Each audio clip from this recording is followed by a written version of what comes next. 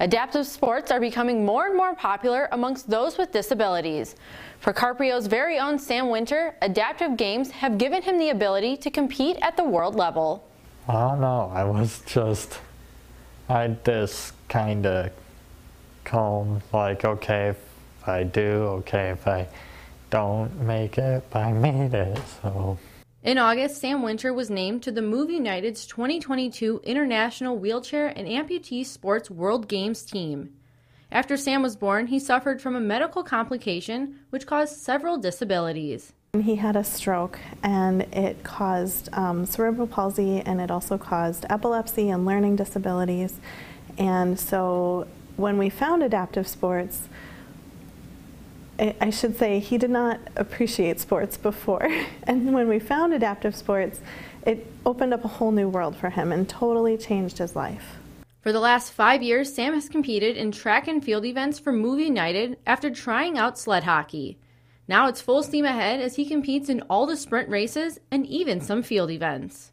His first meet was in Bismarck, and he qualified for junior nationals that year. And we went to junior nationals, and it completely opened our eyes and blew us away of what the possibilities were for him. And this year he competed in 6 events across the U.S., including he was the first one from North Dakota to qualify and compete in U.S. para track and field national championships.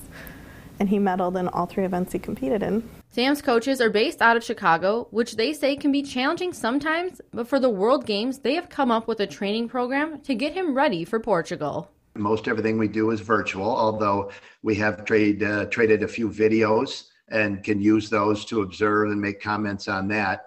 Also, I've worked with Sam at several meets live, so I have some reference from working with him when he competed at those events. But basically, with the help of even other coaches at GLASA, we've set up kind of a training calendar.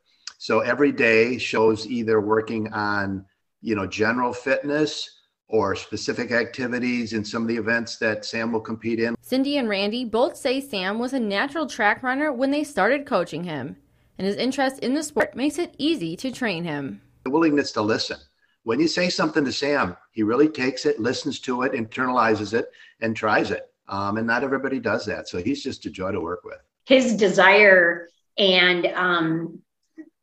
just the wanting to train and to compete. And, he's willing to put in the work ethic, and he does. Sam says he loves getting to compete and cheering on his friends after he finishes his races. Pretty fun to encourage others and help each other after the race. Some of the fun is just encountering new people. Sam's mother, Becca, says since he started competing, they've seen him turn into a whole new person. It's given him so much motivation and determination and goals and friendships. It's given him a drive that we never knew he had. You're good. It's given him purpose and identity. And for the Winters family, this will be their first time traveling internationally for competition, which means a handful of new opportunities. Say, making new friends, experiencing new competition. I'm really excited to see how he grows with other team members. And I've seen other athletes who've competed in the past together internationally, and to see the friendships that they've built from their lifelong friendships, and I'm excited for him to have that opportunity. As for Sam, he wants to thank his family and friends for the support. Lots, because I don't think I'd be where I am without them.